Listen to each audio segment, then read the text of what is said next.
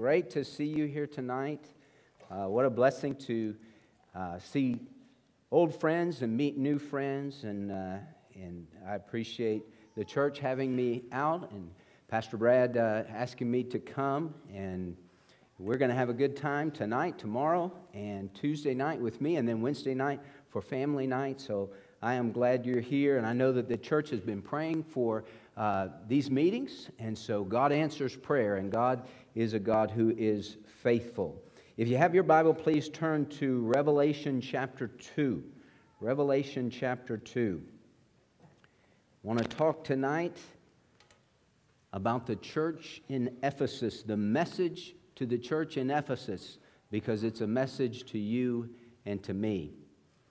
In 1735, a little baby was born. His parents named him Robert. He was Robert Robinson. His dad died when he was just a boy, and his mother, at the age of 15, his mother said, son, you need to learn a trade. She sent him to London to learn a trade, and he attached himself to a barber. They had a family friend or relative that was a barber, and he was going to teach Robert how to be a barber. And so Robert got mixed in with the wrong crowd, and he was carousing, and he was carrying on. Well, he went to hear the great revivalist, George Whitefield. And he went with his buddies, and they were just going to mock and make fun. But Whitefield was filled with the Spirit of God, and when George Whitefield preached, his message penetrated the heart of Robert Robinson. He didn't make a decision for Christ, but the message haunted him for years. And after 3 years of fighting the Lord, Robert Robinson finally received Christ and surrendered his life to Christ, and he was saved. And soon after his salvation, he was called into the ministry. And he was a gifted guy, and God was using him.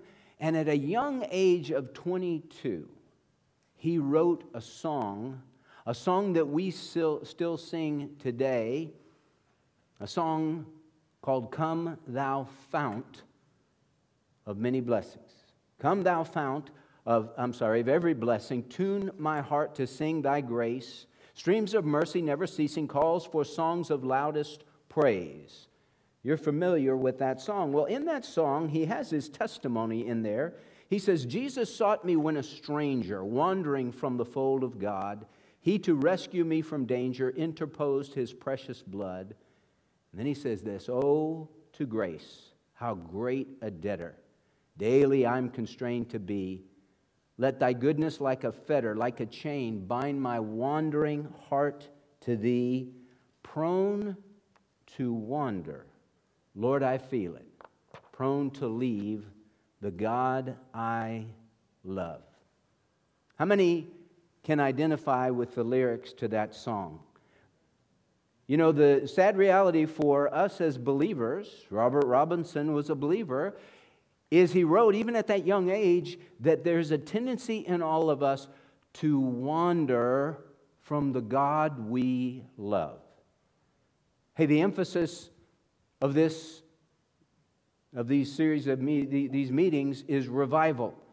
And revival is to speak to us who are believers who have wandered, who have gotten a little cold toward the Lord, who've lost our zeal and our passion, so we would get back to where we need to be, back white hot for the Lord. You know, revival is not for people that don't know the Lord. Revival is a recovery of life, a restoration to life. You got to be vived to be revived. And if a person doesn't have life in Jesus, he can't be revived. He can be saved, she can be saved, but can't be revived, because revival is for Christians. And we so often wander from the Lord, and we cool toward the Lord, and God has to do something in our lives so that there would be a fresh touch from Him, a time of refreshing from the presence of the Lord. Now, in the book of the Revelation, John is on the island of Patmos, and he gets a revelation of the Lord Jesus Christ. We call it the revelation of John sometimes. It's not the revelation of John, it's the revelation of Jesus Christ, which he gave to John. It's not revelations plural, it's the revelation of Jesus Christ. And he tells to John, hey, write the things that are, the things that shall be. He says in verse 19 of chapter 1, write therefore the things which you have seen, and the things which are, and the things which shall take place after these things. Verse 20, as for the mystery of the 7 stars which you saw in my right hand and the 7 golden lampstands, the 7 stars are the 7 angels or the 7 messengers or the 7 pastors of the 7 churches, and the 7 lampstands are the 7 churches. He's giving a message to 7 pastors of 7 churches in Asia Minor, and the first letter goes to the church in Ephesus. The church in Ephesus was some kind of church. I had the privilege some years ago of going to Ephesus. You know, sometimes you go to these ruins and they're like, hey, come see this place. And you go there and it's like, there's nothing here.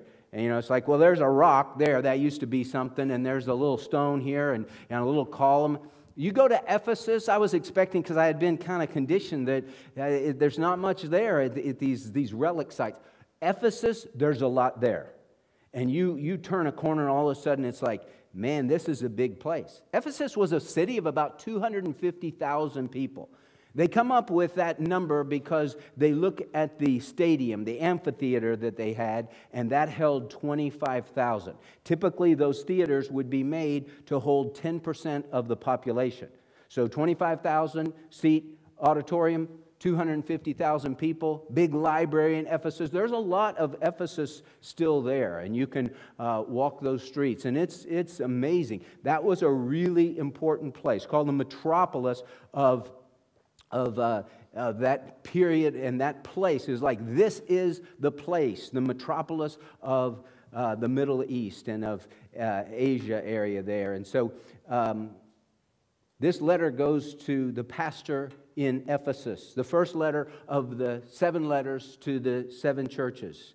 And this is what the Lord says. To the angel, chapter 2, verse 1, to the angel of the church in Ephesus write, the one who holds the 7 stars in his right hand, the one who walks among the 7 golden lampstands, says this, I know your deeds, and your toil and perseverance, and that you cannot endure evil men, and you put to the test those who call themselves apostles, and they are not.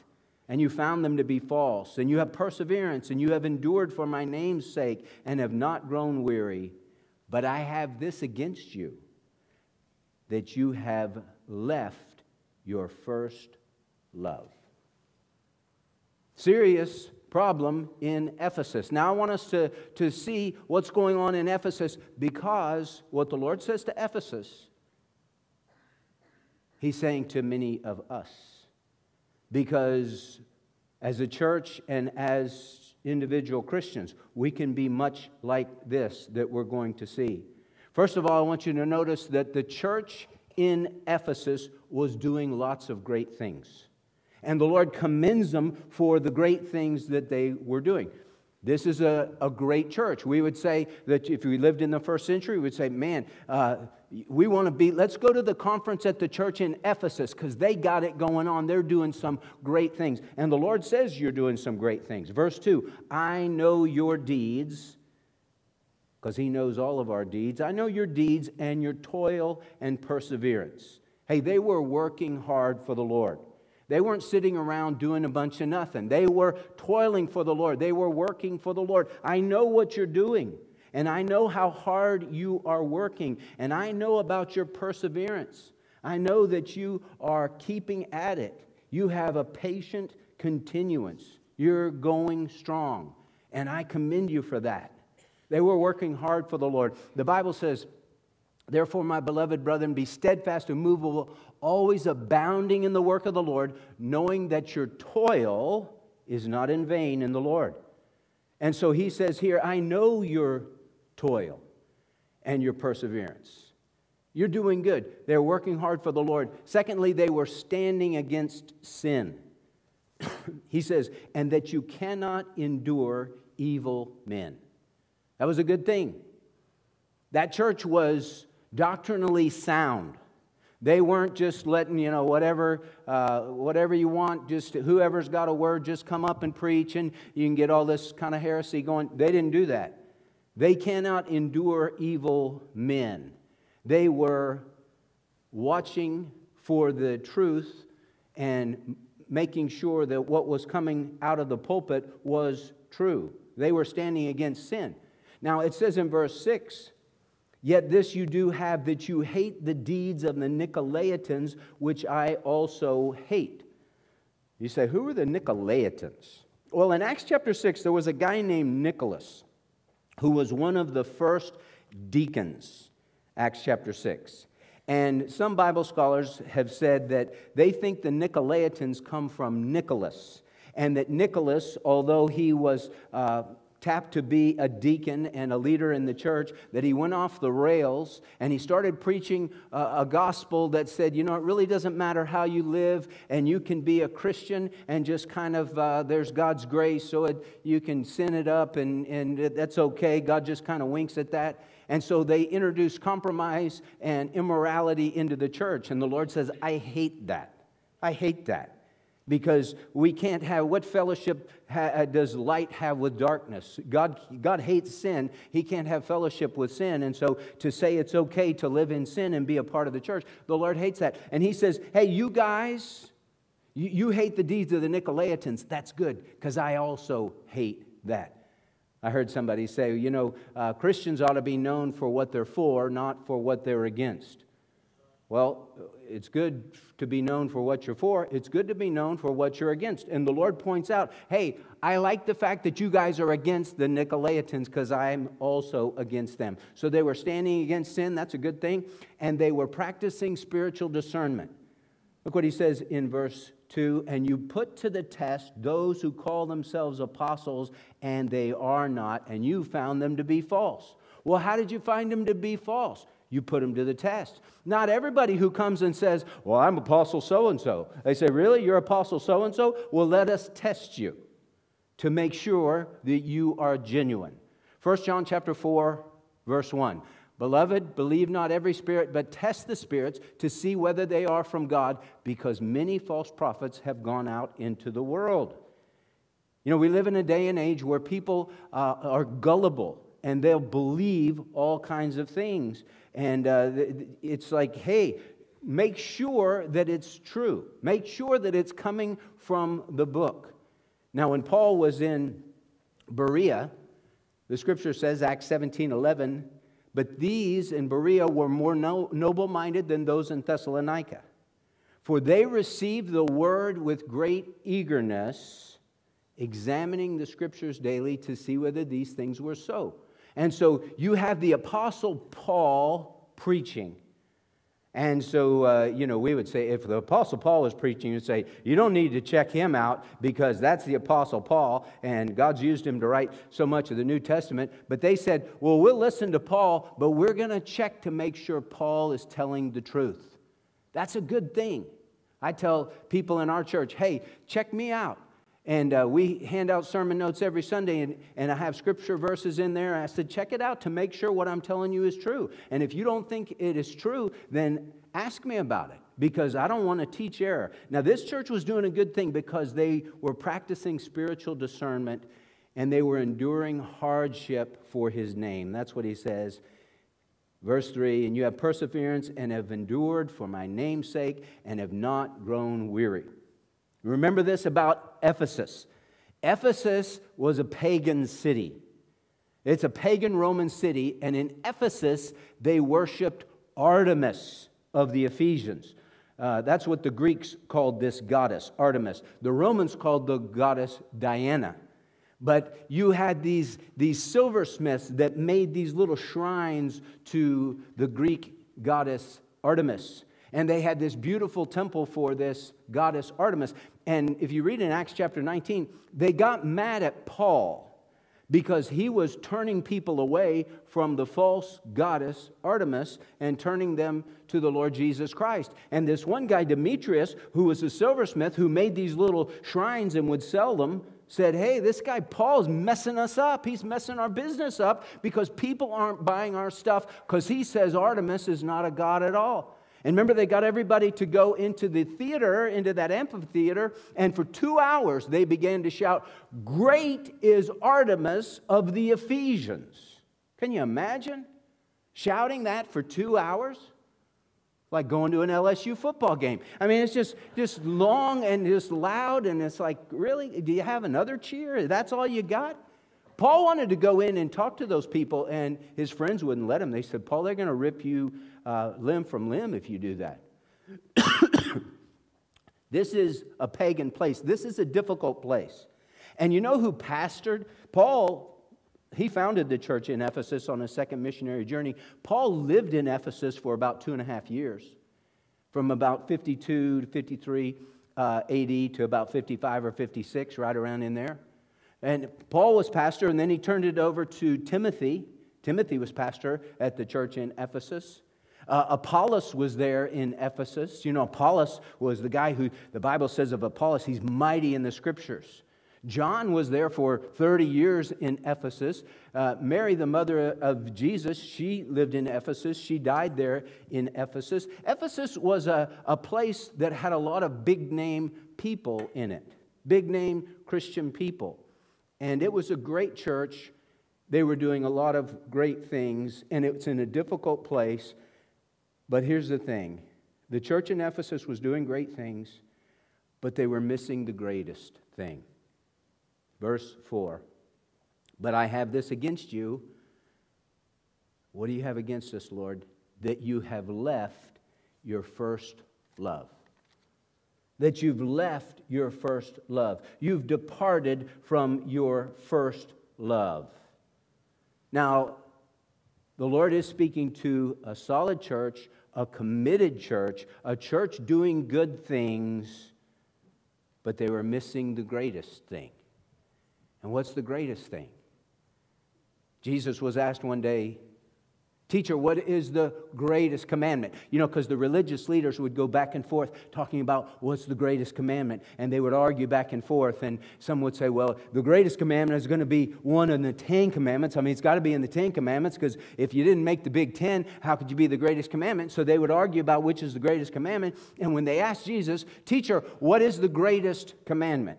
He didn't go to Exodus 20 that gives us the Decalogue, the 10 commandments. He went to Deuteronomy 6, and he says, here's the greatest commandment, and you shall love the Lord your God with all your heart, with all your soul, and with all your strength. This is the great and foremost commandment. And they were missing the greatest commandment because they had left their first love. Prone to wander, Lord, I feel it. Prone to leave the God I love.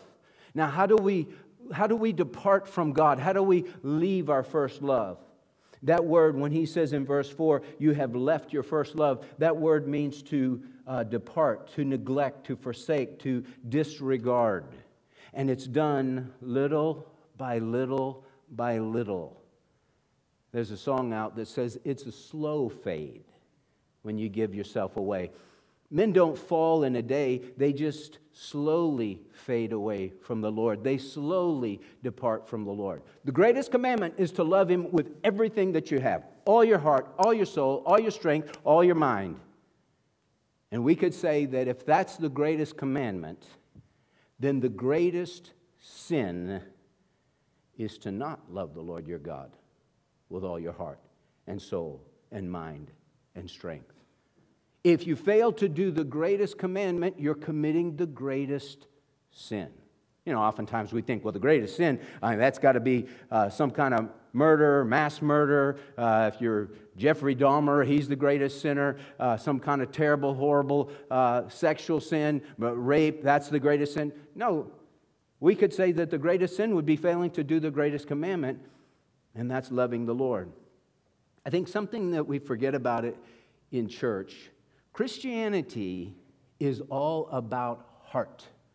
It's all about a heart relationship with God.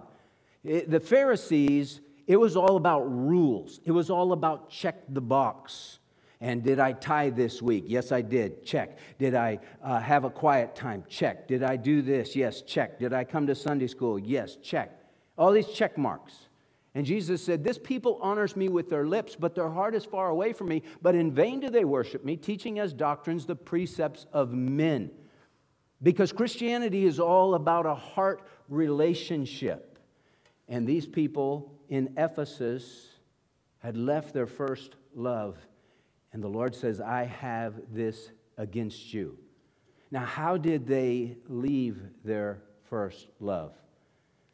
They allowed other things to take first place. They did what you and I so often do. We just kind of drift away from the Lord. We don't just say, oh, Lord, I woke up, I loved you yesterday, but today I don't love you, and I'm just not going to serve you at all. That's not what we do. We say, Lord, I love you, and then we miss a quiet time, and then we just kind of drift. And somebody has said, you miss one quiet time, one time with the Lord, He notices.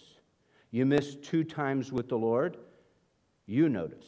You miss 3 or more times with the Lord, other people notice. Because the sweet aroma, the knowledge of Him is not on your life anymore. And so we just slowly drift away, and this is what happens. We allow other things to take first place in our hearts. The very first commandment, I am the Lord your God who delivered you out of Egypt, out of the house of slavery. You shall have no other gods before me. No other gods that would come alongside of me. No other gods that would compete for number one in your heart. Because you're to love me with all your heart, and all your soul, and all your strength, and all your mind.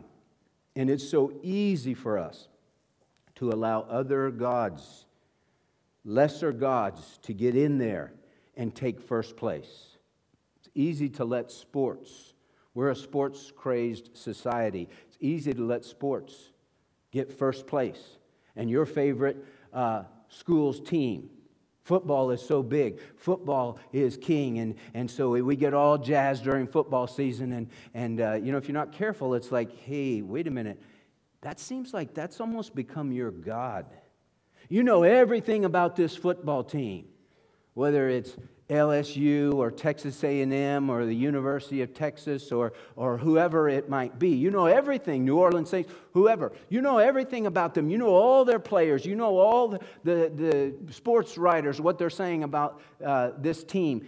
And you study that stuff and you spend very little time with the Lord.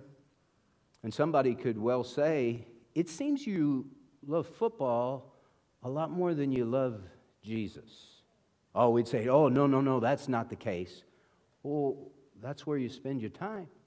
See, it's easy for that stuff. And none of that stuff is bad as long as it is kept in check, as long as it has its place.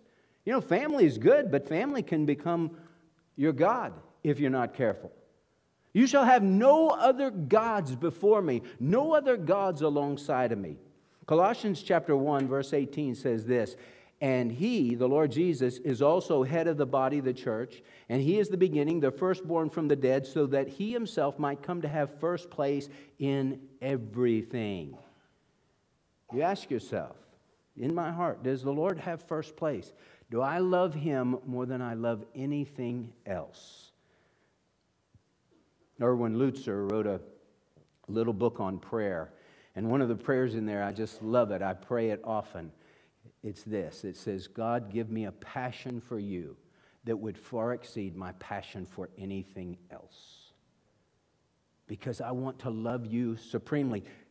This church, I have this against you, that you have left your first love. They'd allow other things to take first place. And here's the thing. If you had talked to the pastor of the church of Ephesus, and you said, hey, Pastor, do you love Jesus? He would have said, yes, I love Jesus. Do the people in your church love Jesus?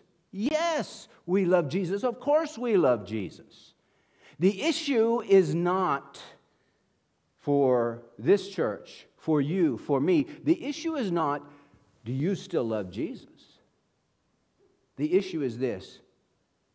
Do you still love Jesus as much, if not more, than you ever did? See, leaving your first love means I used to love Him more than I love Him now.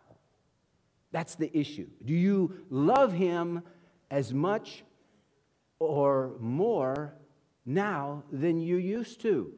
Because if you used to love Him more and now you don't love Him as much as you used to, you have left your first love. Now, when you think of first love, you know, so much of the time the Bible equates our relationship with God to our relationship in marriage. And why does it do that? Because it's with another person and it's a dynamic thing. You know, your relationship in your marriage, for those of you who are married, you know that, man, it can go good one day and bad the next day. Sometimes it can be good in the morning and bad in the afternoon. It's just like something we got off here. We were doing really, really well, and then we got off. Your relationship with the Lord is dynamic. It's not just static. And you have to press into the Lord and grow in the Lord. And there are things that happen in our lives that we don't understand. We don't understand what the Lord is doing. You read in the book of Psalms. I love the book of Psalms because in Psalms, it's just true to life. It's just raw. It's just David writes so many of the Psalms, and he's just sharing his heart. And he'll say, God, I love you so much. And then the next psalm is like, God, where are you? I need you. Why are you hiding from me? You know, sometimes in our relationship with the Lord, it seems like God is hiding. He's not, but it can feel that way to us. And so the Bible compares that to a husband and wife relationship. Well, here's the thing. This scripture is talking about that first love, that honeymoon love, that I'm just so in love with you, I just want to be with you all the time. God wants us to have that kind of love that's not just built on emotion, although emotion needs to be in there. I mean, do you like to have a relationship with your spouse if you're married that is emotionless? I love you because I'm commanded to. I mean, that's not very good. My wife, Debbie, doesn't want to hear that. Now, sometimes Debbie and I mean, we love each other, and even when we don't feel it, we love each other. And that doesn't change, but it's so nice when the emotions are there, when the feelings are there. And I'll tell Debbie, we have the little thing that we'll say, you know, I'm feeling a big surge of love for you right now. And she loves to hear that. Debbie, I'm having a big surge. And she'll say, well, tell me about it. You know, let's talk about that. Let's capture this moment. But when I don't have a big surge, or when she doesn't have a big surge for me, when the emotions are just not all there, it doesn't mean we don't love each other. But isn't it nice when the emotions are there? See, God likes it when, as we sang tonight, when we lift our hands and we thank Him for the blood and we worship Him. He likes that. He loves that. Hey, have you left your first love? Do you love the Lord as much as you used to? And if the answer is no, then you're just like the church in Ephesus, the people in Ephesus. I have this against you, the Lord says. You have drifted away from your first love. So they were doing some good things. They were missing the greatest thing. And the Lord gave them a prescription of 4 things. This is what He said to do. I have this against you, that you have left your first love. Remember, therefore, from where you have fallen, and repent and do the deeds you did at first, or else I am coming to you and will remove your lampstand out of its place unless you repent. Prescription of 4 things. They all start with the letter R. First thing, remember. Remember. Remember, therefore, from where you have fallen. Remember what it used to be like, how you were so in love with me, and what caused you to drift away. Remember that. You know, sometimes for somebody, it's like, hey, I was doing really, really well, and then I met this guy. And I started dating this guy, and I wasn't coming to church like I used to, and I wasn't reading my Bible, and he didn't seem to be too interested in that, and so that pulled me away from the Lord. Maybe it was a job. Man, I was doing so great, and then I got a new job, and the new job moved me away, and I was so active in my church, and then I had to go to a new town, and it was hard to find a new church, and I drifted away. See, all of us, man, we need the fellowship of the church. We need to be around one another. Why? Because we're strengthened with one another. We spur one another on to love and good deeds. That's why the Bible says, not forsaking our own assembling, as is the habit of some. Remember, therefore, from where you have fallen. For a lot of people, you know where they've fallen? You know what has caused them to fall away from the Lord? COVID. COVID. Because what did COVID do? Well, COVID got me so afraid that I didn't come to church. I was hiding under my bed. I was so afraid big bad COVID was going to come. I had triple vaxxed and quadruple masked and hiding out from COVID. Listen, God has not given us a spirit of fear, but of power and love and discipline. And I know I'm not talking to anybody who's afraid of COVID here, because you wouldn't be here.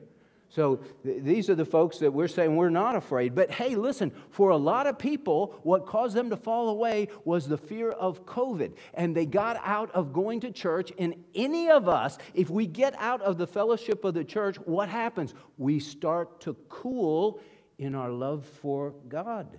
We need one another, and we need to be with other believers. And hey, I'm all for church on television. We've been on television. First Baptist Texarkana has been on television in the Shreveport area for 55 plus years. And you say, I don't think you don't look that old. Well, I hadn't been on that long.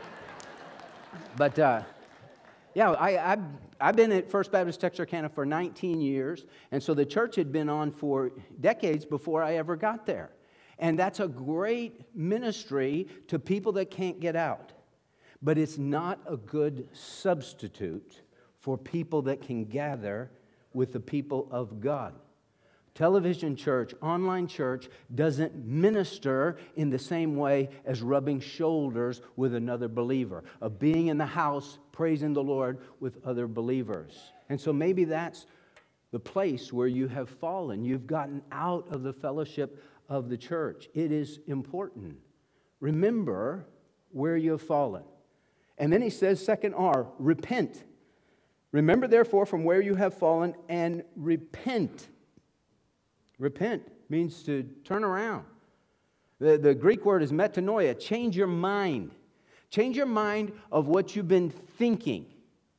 You're going in the wrong direction. You need to turn around and change your mind of what you've been thinking about God and about sin and about self.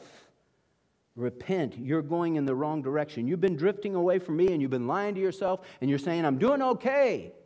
And you're not. You're going in the wrong direction. You need to turn around and get right with me. Acts 3:19, Peter, when he preached, he told the people, repent therefore and return, that your sins may be wiped away, in order that times of refreshing may come from the presence of the Lord. So we repent.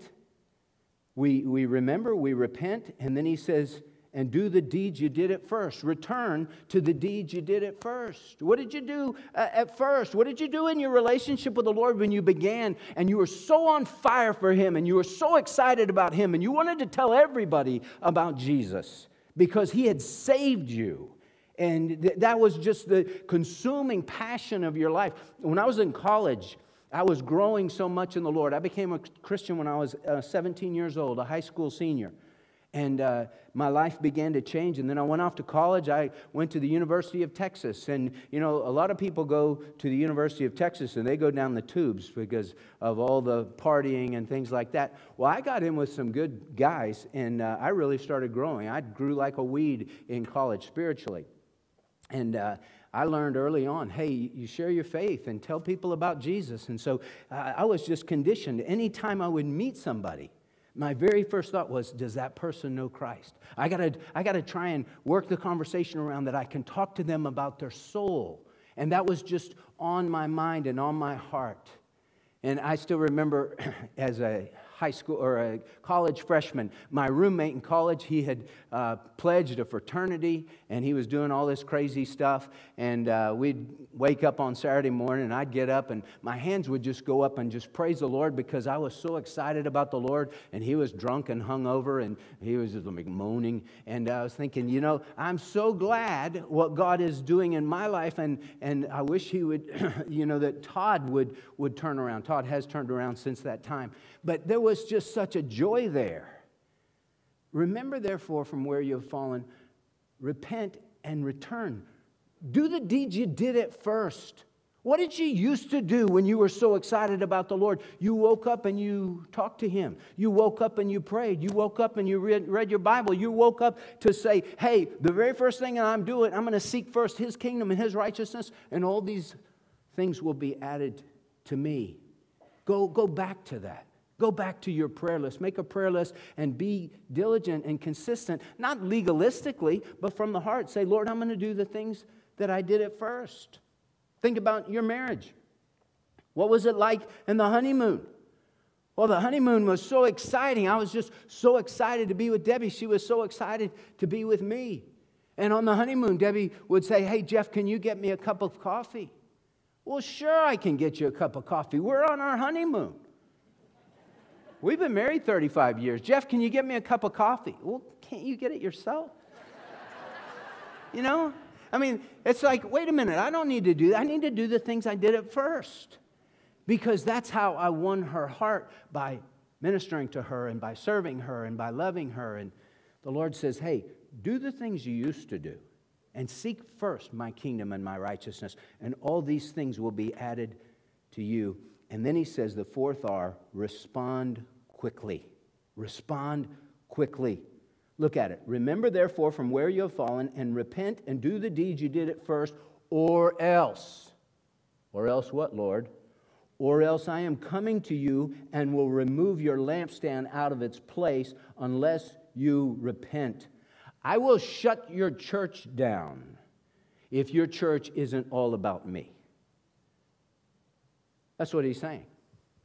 Psalm 115, verse 1. Not to us, O Lord, not to us, but to your name give glory because of your loving kindness, because of your truth. It's all about Jesus. And He says, hey, unless you get right with me, I'm not going to keep blessing you if you're wandering away. You need to get back to what this is all about, loving me with all your heart. And then you can love your neighbor as yourself, and you can make an impact, and I can use you in a great way. But if you don't, then I will come and shut you down. If there's no love in your church for me, then there'll be no light, and I'll take the lampstand out, and your church will be no more. Did you know that Lifeway Research, Tom Rainer said between 6,000 and 10,000 churches close every year in America?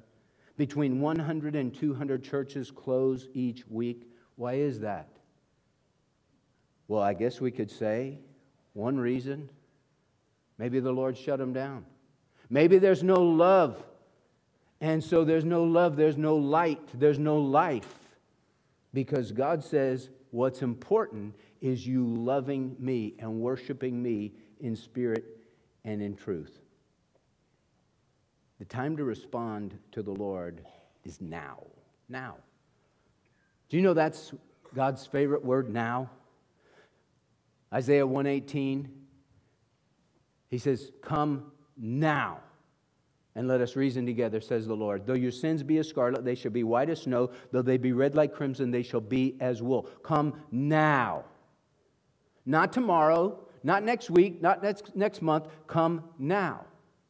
You know what the devil's favorite word is? Later. Tomorrow. Let's do it later. So we're getting ready to have a time of invitation for you to come, for you to pray, for you to make decisions for the Lord. And the Lord says, come now. And the devil says, not now. Not now. Later. You're busy now. You got other things to do now. So come later, because later will be better. There was a restaurant when I was in Houston called Joe's Crab Shack. I don't know if they have Joe's Crab Shack here. But they had a sign out in front of Joe's Crab Shack, and it said, free crabs tomorrow.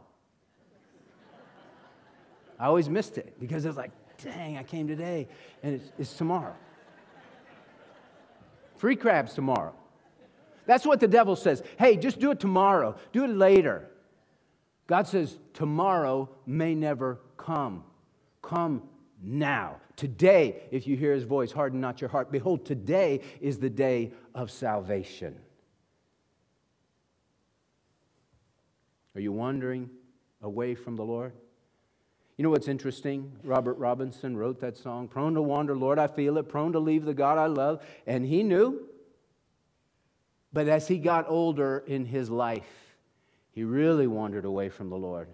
And he got all fouled up and tangled up in sin.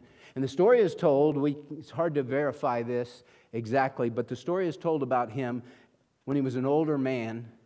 He was riding in a carriage, and sitting across from him was an older lady, and she was humming the tune, "Come Thou Fount of Every Blessing."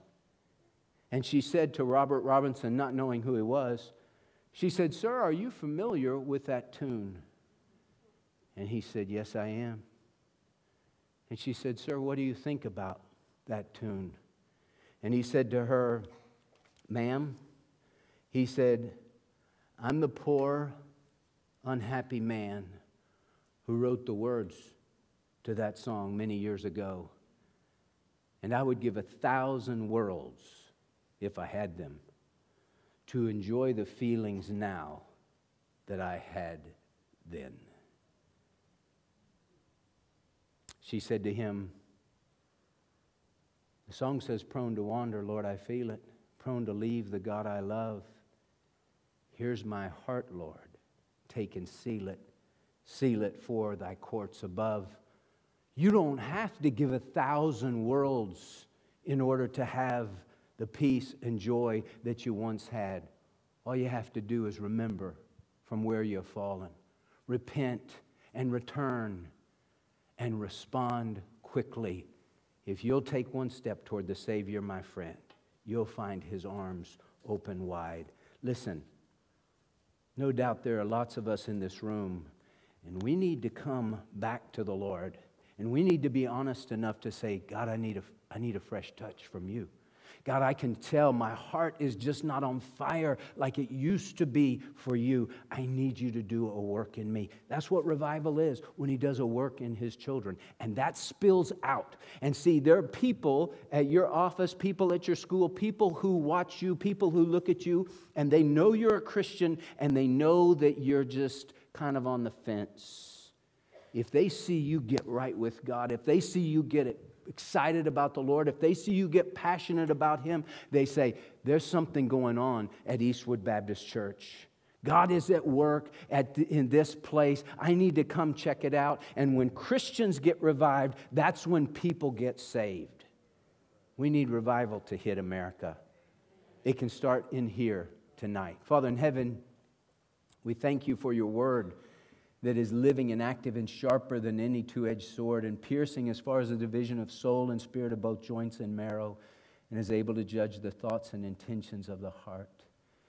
And Lord, we identify with the words of that song, "Prone to wander, Lord, I feel it. Prone to leave the God I love."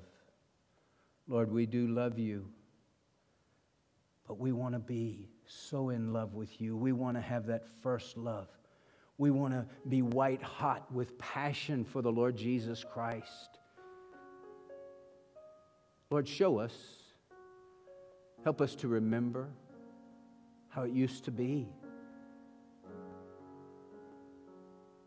Lord, bring us back to the place where we love the cross, where we can't help but tell people about you, where we can't wait to open up your book, where we can't wait to come to church and worship you. Lord, bring us back to that place. Repent, therefore, and return, and do the deeds you did at first, or else I am coming quickly and will remove your lampstand from its place unless you repent. Lord, we want you to have your way in our hearts and in our lives. God, I pray for those who've never put their faith and trust in Jesus, that tonight would be the night that they would receive Christ as Savior and Lord. I pray, God, for those who are believers, but they've wandered, they've drifted. They're still involved in church, but they know that their hearts aren't on fire for you like they used to be. Lord, set our souls on fire, set our hearts on fire for Jesus once again. And Lord, I pray that we would have a great time of commitment A great time to come to the altar and pray and just receive a special touch, a time of refreshing from you. Lord, have your way in each heart.